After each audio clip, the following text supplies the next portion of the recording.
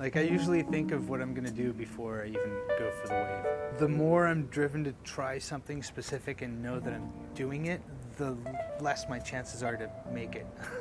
If I just look at a wave and kind of go like, all right, there's a barrel section, there's a snap section, there's this, like, there's a little lippy side to it over there, and like, it becomes responsive.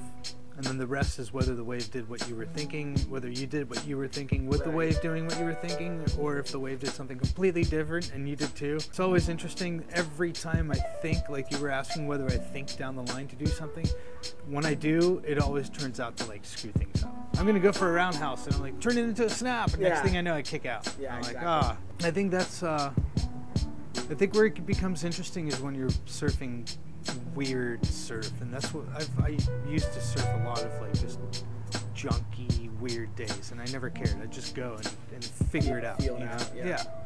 And I think with that kind of experience gives you the knowledge of what you're seeing, and also it just becomes secondary. You don't really think about it anymore. So having the right board for the right day and all that's going to help you.